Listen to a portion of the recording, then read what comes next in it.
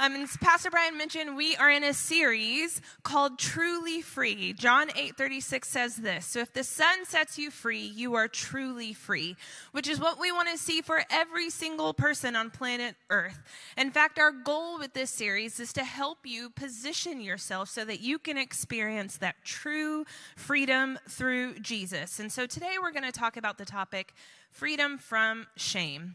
And honestly, this is a topic that I take very personally. Okay, if you just woke up this morning and chose violence, let me tell you, you're fighting words with me. It's that God wants people to live in shame. You come at me with those words, we can knuckle up right outside, okay? Right outside those front doors, because here's what I know. That is not God's desire for any one of us. And I spent many, many years with my life being ran by shame, and I think maybe I'm not the only person in here with that experience. And so shame is a very distinctive experience because I know we all have those memories that we can look back on and we can laugh about. Maybe it seemed like a massive deal in the moment, but when you talk about it now, you can like laugh with your siblings or your friends. Anyone have those memories? Yeah, one of mine is when I was, I think, around 14 years old. I got to go to a Christian boy band concert, and their name was Fat Chance, and it was spelled P-H-A-T. And when I went to the concert, I had the privilege, I think I won the tickets actually, and so I had the privilege of getting to meet them, and I got pictures with them, and look, they signed my CD cover, let's go, 30s and up. And so I was having the time of my life, and then I got home, and I discovered, 14-year-old me, that I had a massive rip in the back of my jeans. Just massive. Just, you could just see everything. And my best friend at the time, I was like, "Did you know that you could see everything?" She said, "I thought you knew." Exactly. Let me tell you, 14-year-old me did not handle that very well. It was a very big deal because my chances of marrying them were much slimmer than I thought. And I did not marry one of them. I actually married someone a little bit better in my opinion. But yeah, we all have those moments we can look back on, we can laugh about, but then we also have those memories where not only do we not laugh about them, but we don't really want to talk about them, right? And if we're honest, we don't even want to think about it because they make us feel so shameful. We are so ashamed by those memories. And so to get us started, I actually want to read a passage that we have actually read twice in this series so far, but I want to encourage you to lean in because we are going to take a look at something brand new when we look at this passage today. And so I want to show you the first time shame is in the Bible. And so we're going to find that in Genesis chapter 3. We'll start in verse 1. And it says, "And now the serpent, which is the devil, the enemy, constantly trying to steal, kill, and destroy us, the serpent was the shrewdest of all the wild animals the Lord God had made. One day he asked the woman, 'Did God really say you must not eat the fruit from any of the trees in the garden?' 'Of course we may eat the fruit in the trees of the garden,' the woman," which is Eve, replied. "It's only the fruit from the tree in the middle of the garden that we're not allowed to eat. Because God said, 'You must not eat it or even touch it. If you do, you will die.' 'You won't die,' the serpent replied to the woman. 'God knows that your eyes will be opened as soon as you eat it, and you will be like God, knowing both good and evil.' And so the woman was convinced. She saw that the tree was beautiful and its fruit looked delicious, and she wanted the wisdom that it would give her. And so she took some of the fruit and she ate it. Then she gave some to her husband who was with her, and he ate it too. At that moment, her eyes were opened, and they suddenly felt shame at their nakedness. So they sewed fig leaves together to cover themselves. When the cool evening breezes were blowing, the man and his wife heard the Lord God walking about in the garden, and so they hid from the Lord God among the trees. Then the Lord God called to the man, 'Where are you?' He replied, 'I heard you walking in the garden, and so I hid. I was afraid because I was naked.'" And so let's start with the definition of shame. Here's what shame is. Brené Brown, who is a world-renowned shame researcher, she spent decades of her life studying this very topic. This is how she defines shame. She says, shame is the intensely painful feeling or experience of believing that we are flawed and therefore unworthy of love and belonging.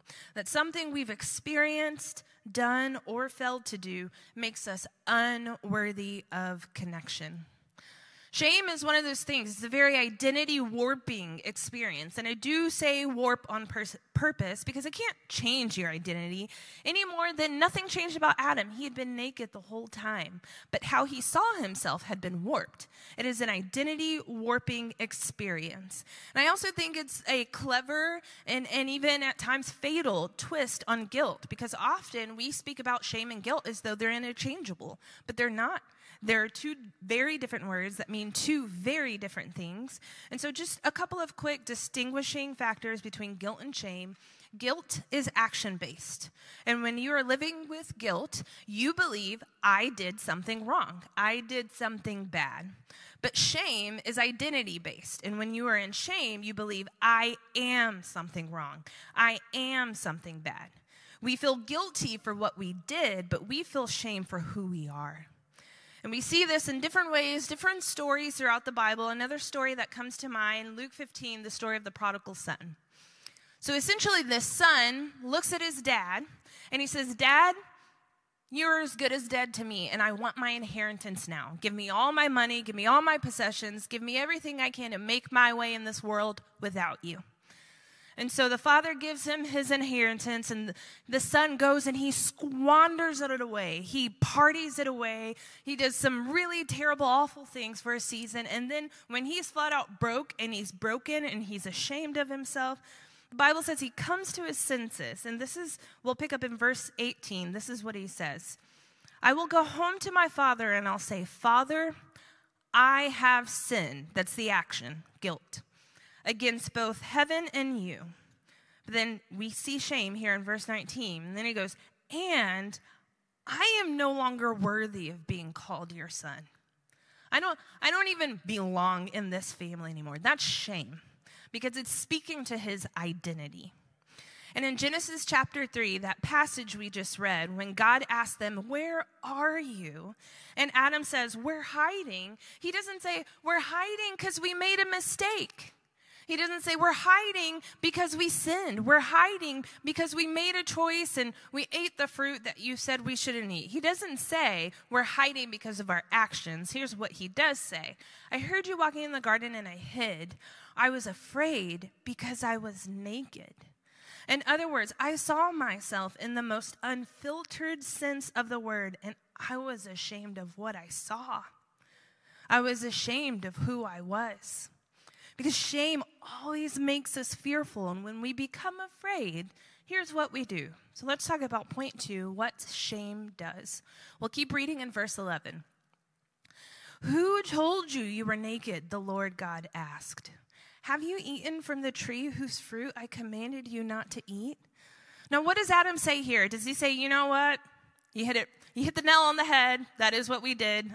Please tell us how we can make it right. No, that's not what it does. Here's what Adam does. He says, it was the woman. It was her fault.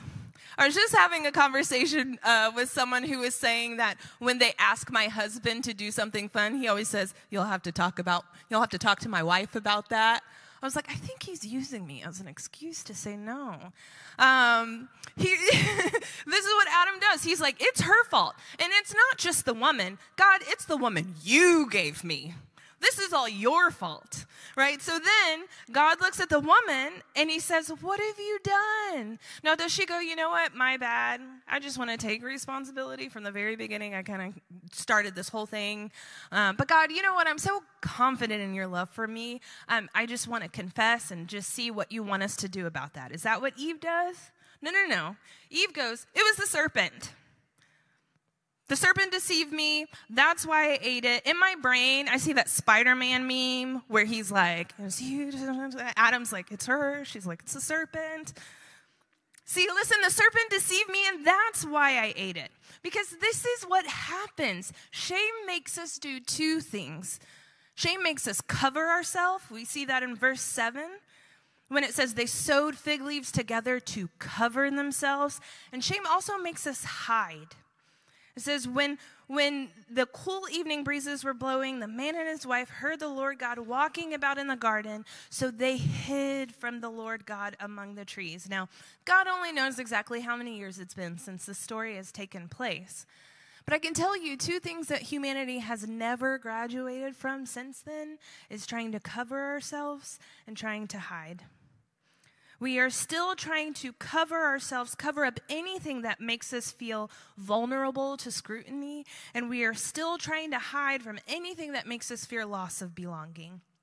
And what I don't want to happen today, I don't want us to approach this topic of shame like we're reading from a textbook or like this is some theoretical, conceptual, high-level concept, because this is very real life stuff. If we'll put that definition back up on the screen, we all know what that feels like in our body, right? We all know what it feels like to think, I don't know if I'm worthy of belonging anymore. We all deal with that. And when we do, just like Adam and Eve, we try to cover ourselves and we try to hide. And so here's something to know about how shame operates in our lives. First thing to know, shame always leads with fear. And we see that in verse 10 when Adam replied, I heard you walking in the garden, Lord, and so I hid. I was afraid because I was naked. They saw themselves in their most vulnerable state, and they were afraid of what? Rejection. They were afraid to be rejected. And isn't that how it works with all of us, just the same? And so we cover and we hide. And we all have different ways of doing this. In fact, here are some of the different ways that we try to cover ourselves and hide, because we all have our own version of these fig leaves. So one of the ways that we try to cover ourselves is with perfectionism. And we think, you are never going to tell me I'm not deserving of belonging here, because I do the work. I've done the work to be my best self. I've done my work to be the best. I've done the work to earn my worthiness. Look how perfect I am, man. Look how I cross my T's and dot my I's. I never take shortcuts. I never shortchange anything. I always do it exactly right, because I never want you to be able to tell me that I don't belong here. We use perfectionism. Another way that we try to cover ourselves is with defensiveness and pointing fingers. Right, this is what we see with Adam and Eve. They're pointing fingers. They think, don't look at me, look at them. It was that person. Look, I don't look at my mistakes. I just misunderstood. I didn't do anything wrong. You just didn't understand the whole story. You don't understand my story, my life. You don't know why I did that. You don't know what kind of home I grew up in. You don't know what I was feeling in that moment. Don't look at me. Adam said, no. It was the woman. And Eve literally said, he deceived me. That's why I ate it. Those were her exact words. Let's not talk about how I wanted what he was offering. Don't look at me. Look at him. Defensiveness. For some of us, what we try to cover and hide with is comparison. We become extremely critical of ourselves and others. And this one goes two different ways, because the truth is, comparison, how often do we ever see that lead to a sense of equality, right? We're never looking at someone else going, yeah, we're about the same. I think we're good. No. What happens? Comparison goes one of two ways. Number one, we either get a one-upper mentality, right? At least I don't fill in the blank. Man, I may not be good at X, Y, and Z, but at least I'm a hard worker. Do you know how hard they didn't work on that? How much time they didn't invest? Do you know how much help they had to get there? I mean, if I had that much help, I would get there too. Right? We get that one-upper mentality, or we flip the coin to the other side and we have self-defeating thoughts, right? To shield ourselves from disappointment. To shield ourselves from the disappointment of maybe potentially not measuring up. Because if you never actually fully apply yourself, if you never put the full weight of your effort in it, then no one can tell you that the full weight of your effort was not enough. If you never get to know me, you'll never see how defective that I think I am. If you never get to know me, you'll never be able to tell me that I'm not enough. You'll never reject me because you never really saw the new me, the whole me. In other words, comparison always leads to either superiority or inferiority. And I'm going to tell you that this one's my kryptonite, especially the inferiority one, because I was a massive people pleaser for many, many years. And then I had the revelation that I could not please everyone all the time at the same time without lying myself into so many circles I couldn't keep up. And so what did I do? I swung the pendulum, okay? I'm not going to overcommit and underdeliver anymore. I'm never going to commit. I'm not going to say yes to anything. I'm not going to get close with anyone. I'm not going to let anyone get to know me.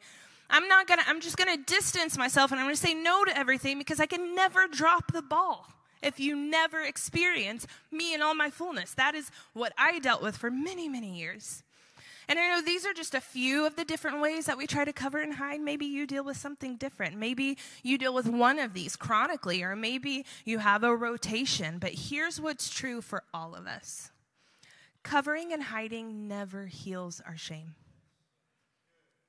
It might turn the volume down a little bit. You might even mute it. You might be so good at your preferred method of covering it up that you don't even remember what it feels like to be shamed. You may not even remember because you're so good at muting it. You might go a couple of weeks or even a couple of months with it lying dormant in your system until you slip up, and then what happens? We start the cycle all over again because covering and hiding, it never actually heals your shame. What it actually does is it keeps you from healing your shame. Because as long as we content ourselves with the counterfeit, we'll never find the real solution. So if covering and hiding prevent healing, then how do we experience healing? What's the remedy? How do we heal from shame? And the good news is freedom from shame is absolutely accessible to each and every one of us. We are just one or a couple choices away from experiencing healing from shame. And so here's point 3, some choices we can make to heal from shame. And here's choice number 1. For some of us, we need to make the choice to confess. Where there has been true guilt, where we have actually done something wrong. For some of us, we just need to simply own that and confess. Now, guilt is not shame. We've already established that. But I can say with confidence that unconfessed guilt over time leads to shame. And we have experienced that. Maybe you do something wrong. Maybe you make a mistake. And so you are afraid. You don't want to say anything. You kind of sweep it under the rug, right? And then maybe a little bit down the road, because it was never addressed, you never had that accountability, maybe you do it again, right? And then the spiral thoughts begin, and you think, oh, what kind of person does that? I have this issue, this defective issue, and I keep making the same mistake, and I can't fix myself. And then down and down we go in that spiral. For some of us, maybe your thoughts sound more like, I'm not new to this Jesus thing. Right, I've been a follower of Jesus for months, years, decades, and I shouldn't still be dealing with this. What is wrong with me? There is something defective in me that I cannot perfect this area of myself. And so we just spiral and we start to meditate on our own perceived dysfunction. And we even saw this with the prodigal son in verse 18. He starts off and he's just confessing guilt, right? He's confessing action. He says, Father, I have sinned against both heaven and you. But he had been away for so long.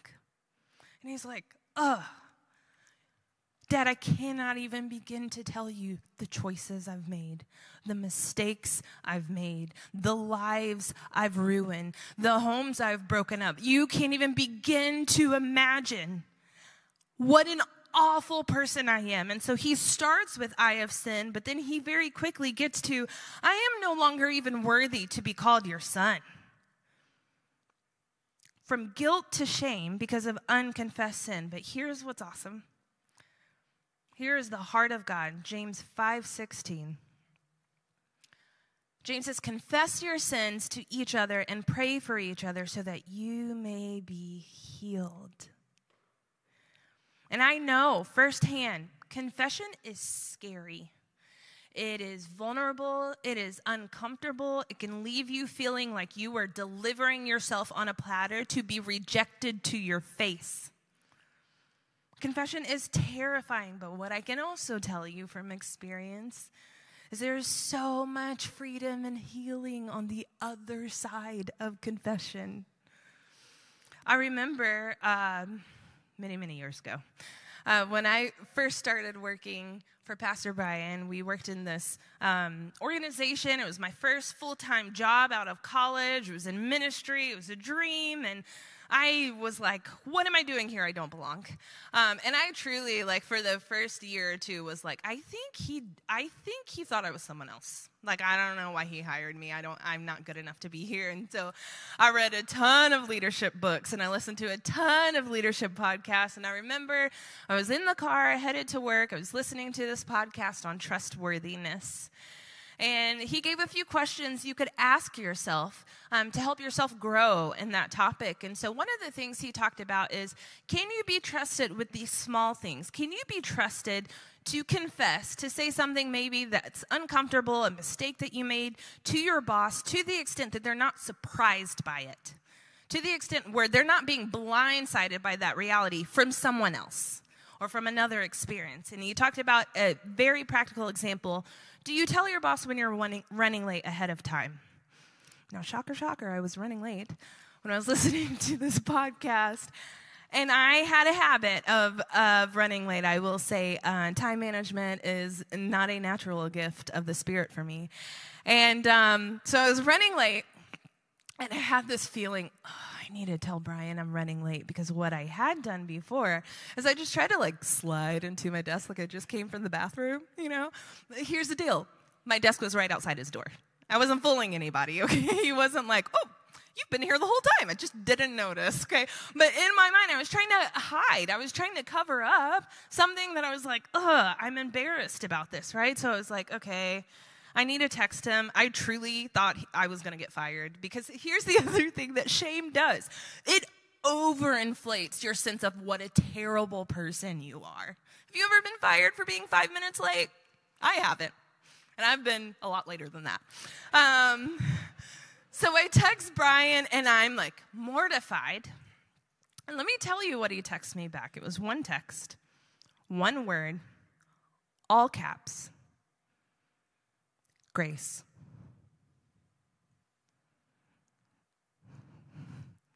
That was not what I was expecting.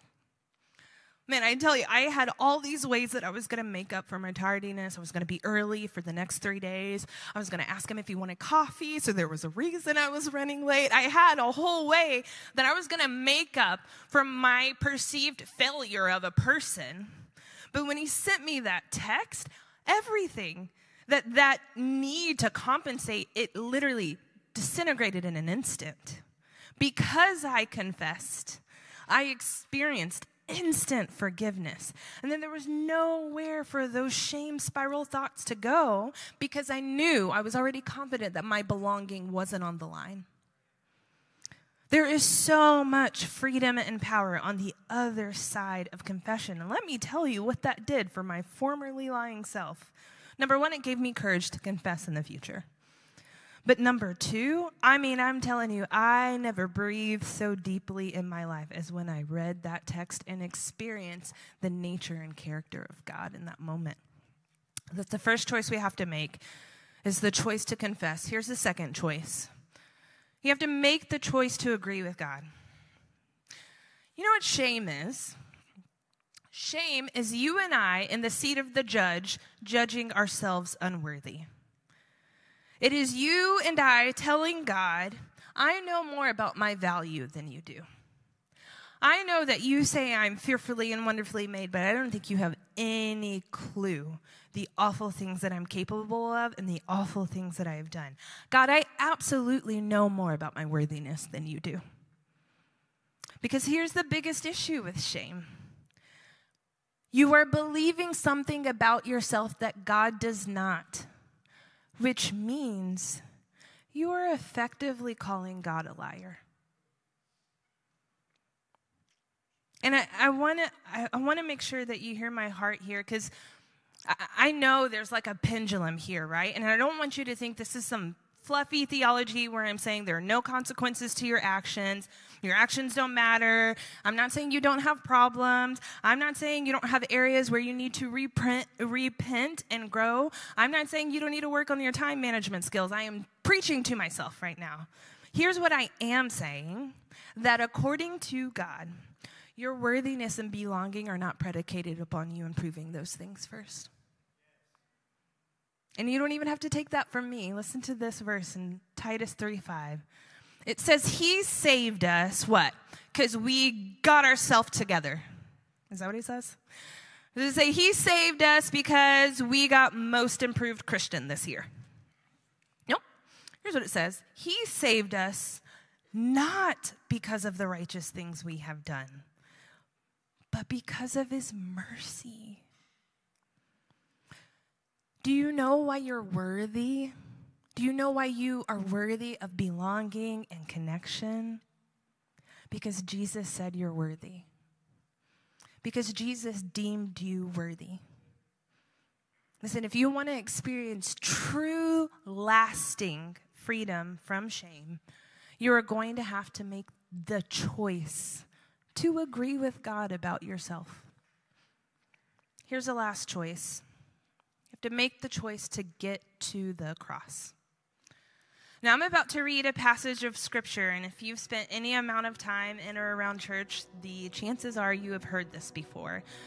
But I want to encourage you to take a different approach here, okay? I want you to hear this, and I don't want you to hear this through the filter of, I'm listening to the Bible. Because when the man who wrote this spoke these words, he was not trying to make sure he was writing a passage of Scripture. He was just a dude talking to people about his life. These words that I'm about to read, they're the words of a man who had more regret than anybody you've ever known, read about, anything. These are the words of a man who carried more guilt and more regret than literally everybody in this room and maybe in the room where you're watching, all of it combined. These words were not theory for him. These words were not Christianese for him. These are the words of a man whose life experiences left him so utterly broken and guilty and brutally ashamed, because this man was Saul of Tarsus, who was tortured and imprisoned and executed innocent men and women in the name of God. Many of whom were the family members of the people that he would soon come to call brothers and sisters in Christ. We can't even begin to wrap our minds around the amount of regret that he had. But he didn't shove his story under a rug. He didn't try to hide it. He didn't deny it. He didn't point fingers. He didn't say, but look at them. Look at what they made me do. And you know what? He didn't even become defined by it.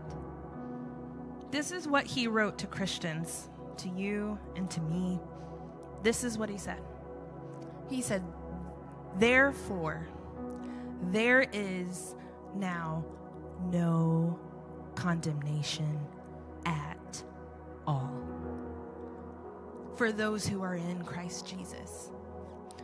He's saying there is a space, there's a place in existence where your past choices, they're known, and yet you're not condemned. There is a place where what you have done, it is very clear. And yet you're still not rejected for having done it. And where is that space? It is in Christ Jesus. In that space where we're willing to confess the truth about ourselves and our choices and the fact that we have fallen short of the glory of God. In that space where we choose to surrender to the lordship of Jesus, there's no condemnation in that space. Why? Because through Christ Jesus, the law of the Spirit who gives life has set you free from the law of sin and death. And what is the law of sin and death? The law of sin and death is what says that when you sin, you're stuck. You're just guilty. And you're guilty forever, and there's nothing you can do about it. You can grovel in it, you can try to deny it, but you're always going to be stuck. and shame is always going to be the boss of you. That's the law of sin and death. But verse 3, for what the law was powerless to do. Because the law can't fix you. The law isn't going to restore you. It's not going to set you free. Simply knowing that you're guilty, has that ever made you feel better about yourself? It never does. It always makes us feel worse, which is why we work so hard to try to cover and hide so that we don't have to feel the badness of feeling like we've messed up. The law is the bullhorn guy that says you're never going to measure up. But here is the great news, and it is great news. What the law was powerless to do, God did. Your shame is not the end of your story. And here's what I think is so cool after all is said and done in this whole passage with Adam and Eve. I feel like the nature and the character of God is so clearly displayed in verse 21. It says, the Lord God made garments of skin for Adam and his wife, and he clothed them. Because what their fig leaves were powerless to do, they weren't going to protect them. They weren't going to cover them. I could cover myself with all of these, and the wind could just blow it away. I wouldn't be protected from the elements. I wouldn't be safe from sickness. No. What our fig leaves were powerless to do, God did. What your perfectionism was powerless to do, God did.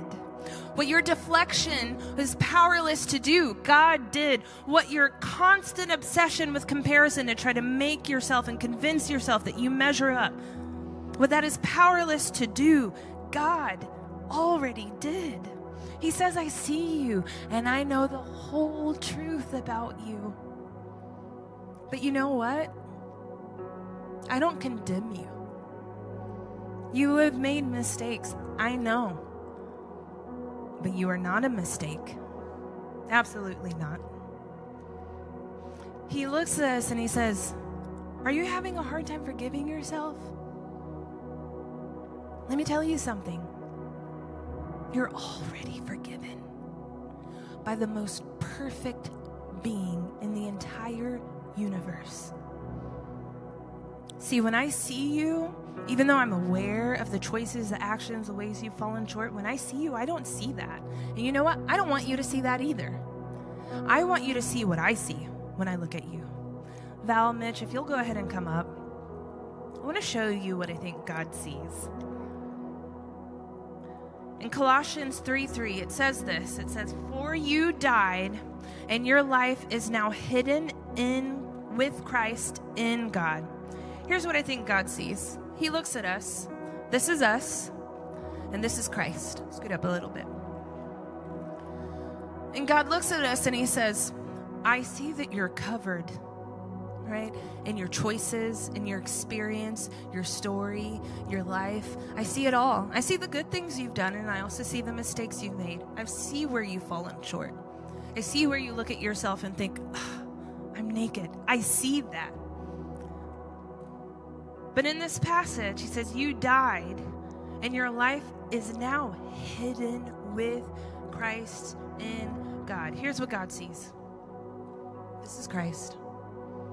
He says, when you choose to be with me, when I look at you, this is what I see. I see Jesus.